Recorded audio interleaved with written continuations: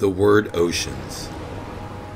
We think of beautiful beaches, monster waves, storms, hurricanes, beautiful and weird life, dangerous life forms, and the unknown.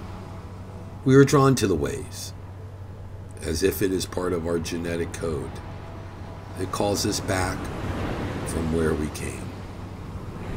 Earth is a spinning globe of water, so rare in the expanse of the universe. Mankind is drawn to its shoreline. The smell of the salty air, the feel of the sand between our toes. It is the sound of waves roaring upon the shore, the beautiful sunsets we see, the playful frolic of our children at the water's edge, and walks we take along its shores with those we love. Maybe there is an inner calling within all of us to be close to that where life first formed eons in the past. It is that which we love, that which we travel to, that which we live by, and that which we destroy. It is not just man that plays and frolics in the ocean. We are not the only surfers in the sea to feel the excitement of surfing a wave. We are not the only creatures that compete, jump, and play with their young and mourn when they die. If an animal plays, it means it feels the same excitement as we do. It thinks, it competes, it frolics, it plays, and it feels sorrow and pain. It communicates. It is from this vast expanse of water and the ancient primordial soup that all life originated, from which all life came. As inconceivable as it may seem, all life on Earth has a DNA sequences comprised of four main elements: C, T, A, and G. As scientists decode the human genome, we are now beginning to realize all life forms came from one that emerged eons ago.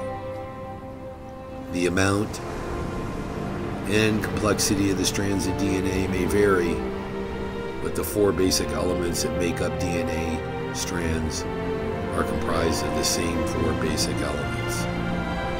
If it changes, or breaks in the DNA sequence, the resulting mutations has created the vast diversity in plant and animal life we see today. Throughout the eons, there has been mass explosions in the diversity of life and mass extinctions on the same scale. That is the ebb and flow of Mother Nature. Oceans have risen and fallen as the ice sheets of Antarctica, the Arctic, and Greenland melt and then reform and expand. It is only man that can kill the vast packs of tuna, the whales, the sharks, the manta rays, and the great pelagics that Mother Nature saw to fit to evolve and live in our vast spinning globe of water. It is all of us that God entrusts to save life forms in decline. It is only man and his machines that has the ability to change the environment.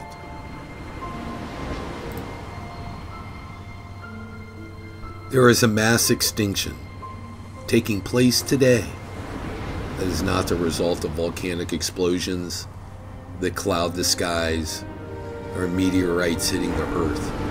It is our trash and pollution that fouls the air and water, our release of carbon into the air that fouls our skies and is absorbed by the water.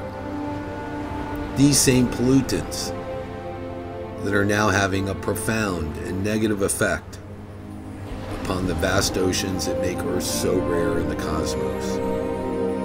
It is our buildings that hug the shore, our alterations of the coastline that stop the shifting sands, our waste that finds its way to the oceans that destroy that which has attracted us to its shores.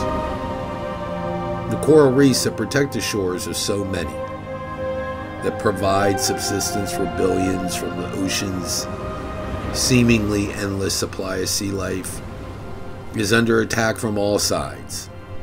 That which takes thousands of years for nature to build is being destroyed at an alarming rate. With the death of these reefs means the death of the life forms that depend on it for life. The destruction taking place is on the same scale only seen from other great extinctions. Coral reefs were vibrant along the Gold Coast of Florida, from West Palm Beach to the tip of Key West. There is now no living coral from West Palm Beach to South Miami. It is gone and gone forever. There is only us to blame. The last living coral range in the United States and the Florida Keys is under attack, an onslaught of never-ending destruction. Soon that will be gone. So we search and seek other untouched places to explore. Wherever man goes, the reefs die. The Great Mayan Reef is now under attack. Gone are the reefs around Cancun. Even the great towering reefs of Cozumel cannot withstand the onslaught. Gone are the big pelagics, captured, eaten, and fished for sport. Pumped into the oceans are waste, sewage, and rainwater runoff filled with oil and pollutants. And then we dare to ask, what killed the reefs and its sea life? Many people believe the vast oceans are filled with sea life throughout. They are mistaken. Our vast spinning globe of water is devoid of substantial life for far stretches. The magical creatures we take for granted inhabit a small area. Coral reefs comprise an area the size of France, yet 25% of all sea life lives within and about coral reefs. In order for coral to grow and flourish, there has to be a set of conditions that are rare and requires a combination of factors to come together to provide the medium required for these living structures to survive and expand. It is just not animal life that explodes around coral reefs. Underwater plant life abounds throughout the coral reef structure.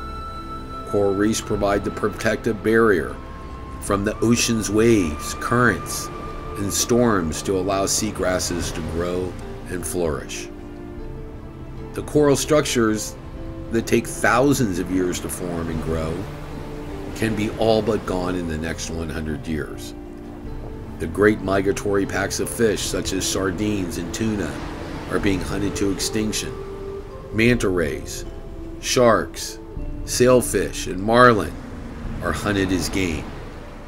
Man wiped out the habitats and population of the great land-based animals such as buffalo, tigers, lions, elephants. With those sport animals on the verge of extinction, we are now doing the same to the magnificent creatures of the seas.